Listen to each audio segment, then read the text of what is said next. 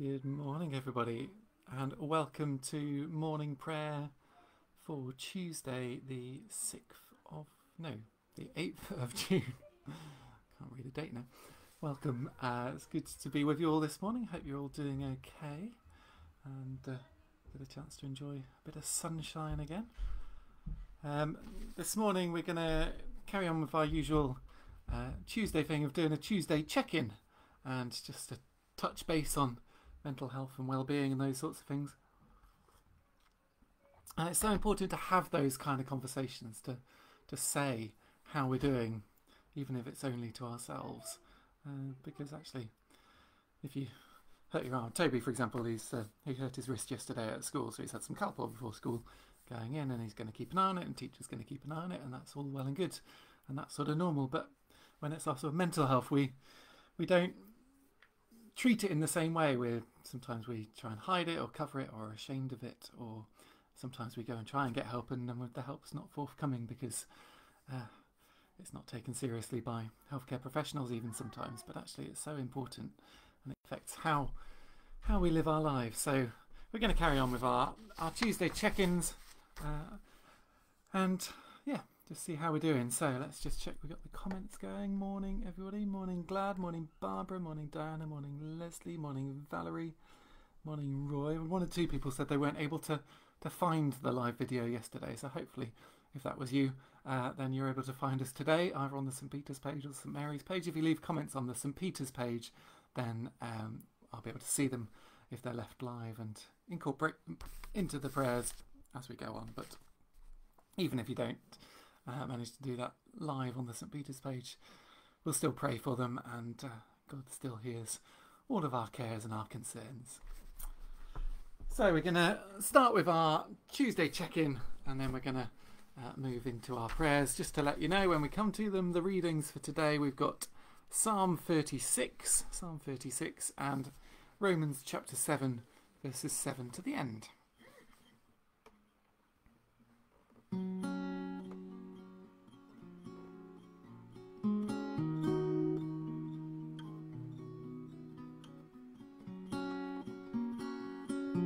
How are you doing today? How are you feeling today?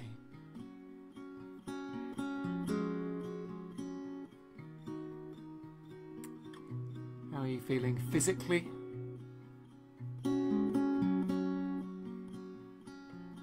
Emotionally?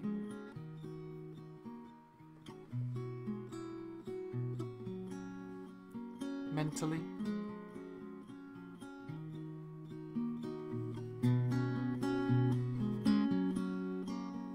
How are you looking after yourself today? Are you drinking enough water? Eating a balanced diet?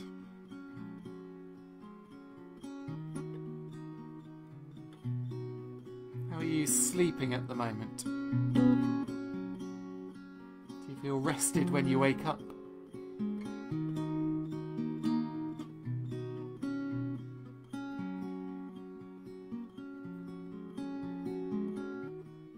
How's your thinking at the moment? How are your thoughts making you feel? Are you having thoughts that are unhelpful? Are there things rattling around in your brain that you know shouldn't really be there? Things that you have no control over, and yet they weigh heavy on you.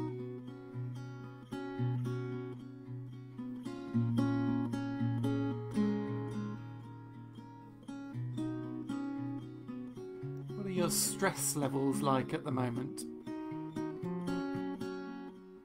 How full is your stress container, your capacity to handle stresses and strains of everyday life?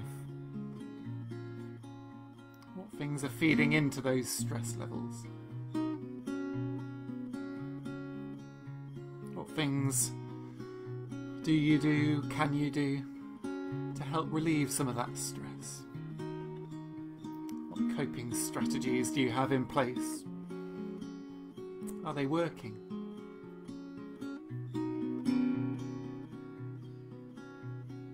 So we bring all of that, our whole selves, body, heart, mind, strength, before God as we come to pray, and we say, "O Lord, open our lips, and our mouths shall proclaim your praise." The night has passed, and the day lies open before us. Let us pray with one heart and mind.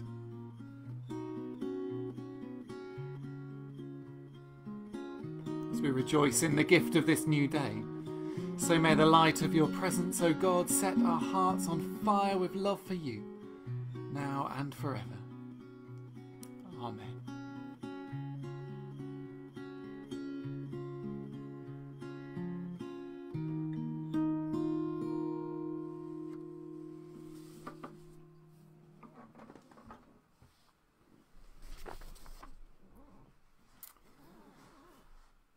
So Psalm 36.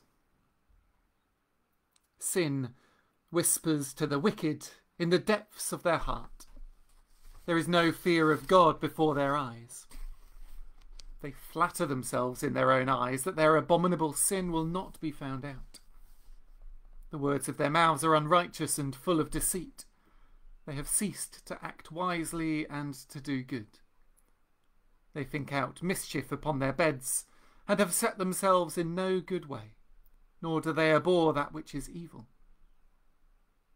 Your love, O Lord, reaches to the heavens, and your faithfulness to the clouds.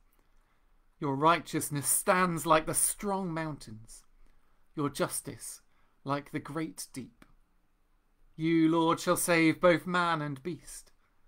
How precious is your loving mercy, O God! All mortal flesh shall take refuge under the shadow of your wings. They shall be satisfied with the abundance of your house. They shall drink from the river of your delights. For with you is the well of life, and in your light shall we see light.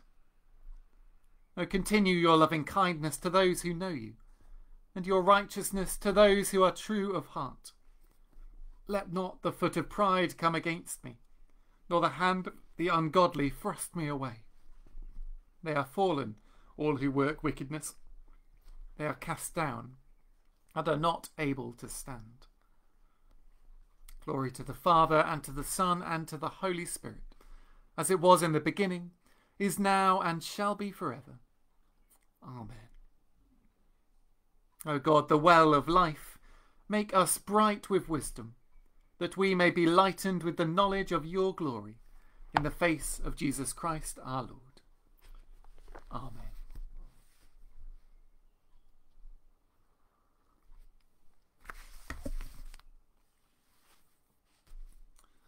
Our New Testament reading is from Romans chapter 7 and verses 7 to the end of the chapter.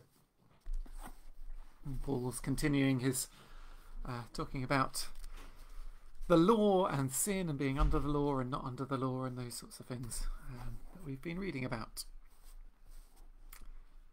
What then should we say? That the law is sin? By no means. Yet if it had not been for the law, I would not have known sin. I would not have known what it is to covet if the law had not said, "You shall not covet." But sin, seizing an opportunity in the commandment, produced in me all kinds of covetousness. Apart from the law, sin lies dead. I was once alive apart from the law, but when the commandment came, sin revived and I died, and the very commandment that promised life proved to be death to me. For sin, seizing an opportunity in the commandment, deceived me, and through it killed me. So the law is holy, and the commandment is holy and just and good.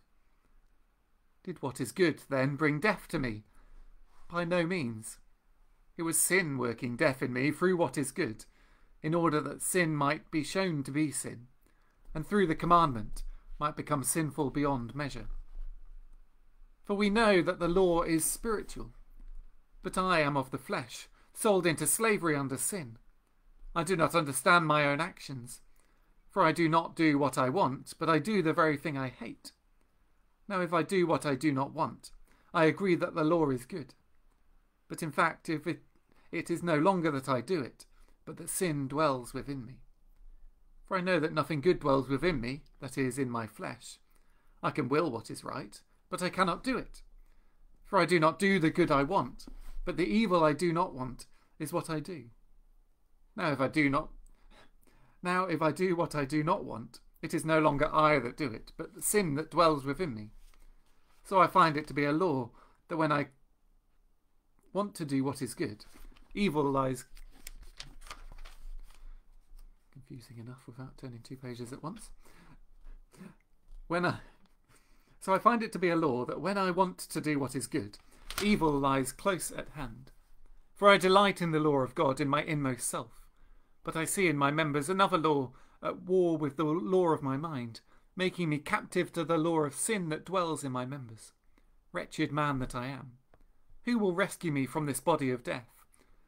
Thanks be to God through Jesus Christ our Lord.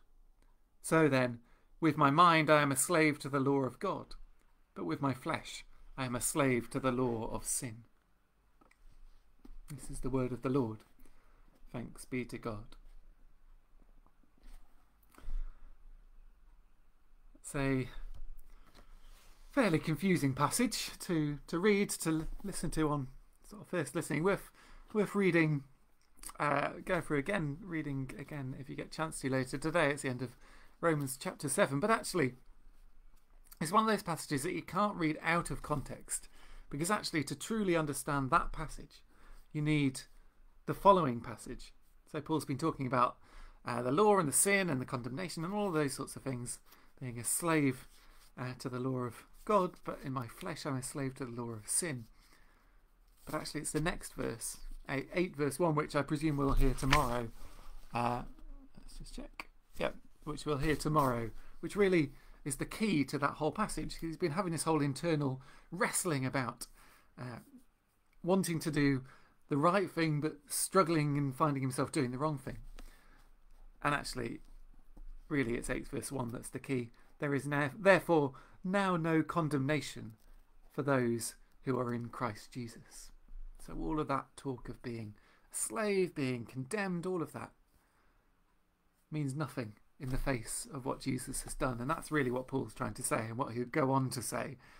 So we've been wrestling through some challenging stuff for the last few days, but worth persevering, because there's some really good stuff coming up and we need to know that background before we get to it. So there we go. You can look forward to finding out a bit more about that tomorrow morning in morning prayer from Romans chapter 8. So now we're going to come to our prayers and do in the comments share places, people, situations for prayer, for thanksgiving. It's really good to hear about some of the people that we've been praying for, if they're recovering or doing well or in remission or whatever it might be.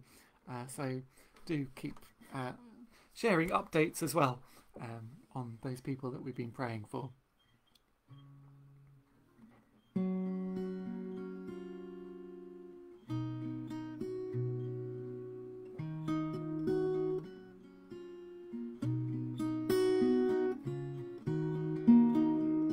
Almighty and everlasting God, we thank you that you have brought us safely to the beginning of this day. Keep us from falling into sin or running into danger. Order us in all our doings and guide us to do always what is righteous in your sight. Through Jesus Christ our Lord. Amen.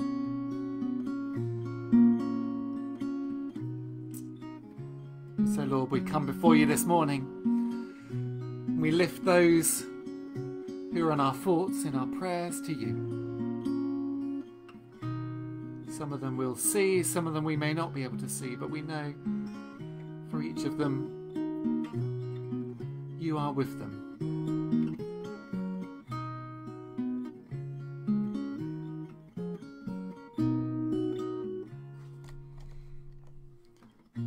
We pray particularly this morning for Heidi, for Michael, for Barry, for Kathleen, for Lynn, Mary and Georgia.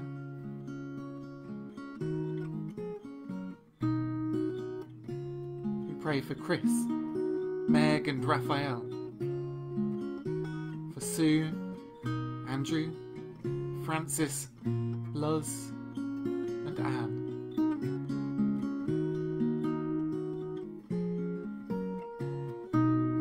We pray for Ella, Kate and all the family, Alex, David and Maury.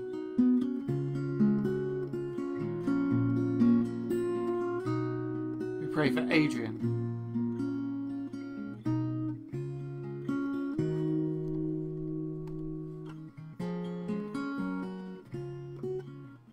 We pray for Clive, Yvonne, Pat, Harry, Timothy, Eileen and Sue. We pray for Gloria, who's gone for a long-awaited surgery. We pray that that's gone well. We pray for her recovery.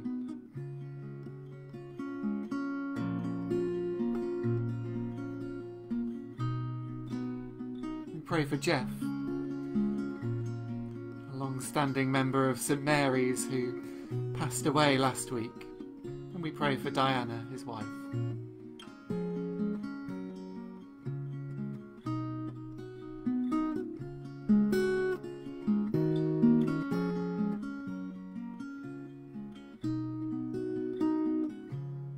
We pray for the issue of international aid, which is in the news at the moment. Pray that our leaders would do the right thing and continue to contribute international aid, support our neighbours around the world. We pray that the same would be true of the vaccines as well. We pray for the ongoing distribution. And while we rejoice in our ability to be vaccinated freely and easily, we know that that's not the case for so many places around the world. And we pray that we would do our part to support that effort.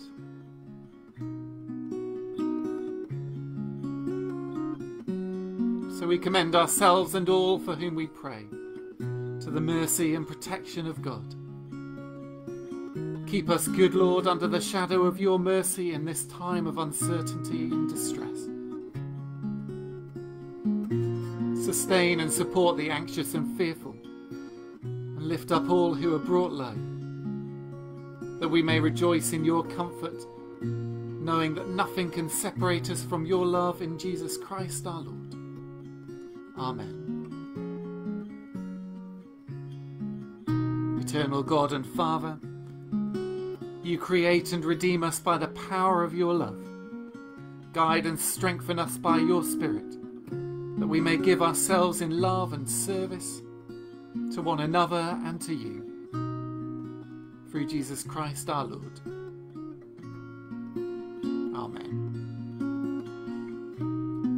And as our Saviour taught us, so we pray.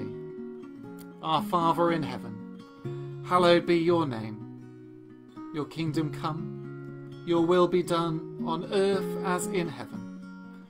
Give us today our daily bread. Forgive us our sins, as we forgive those who sin against us. Lead us not into temptation, but deliver us from evil. For the kingdom, the power and the glory are yours, now and forever. Amen. So may the Lord bless us and preserve us from all evil and keep us in eternal life. Amen. Let us bless the Lord. Thanks be to God.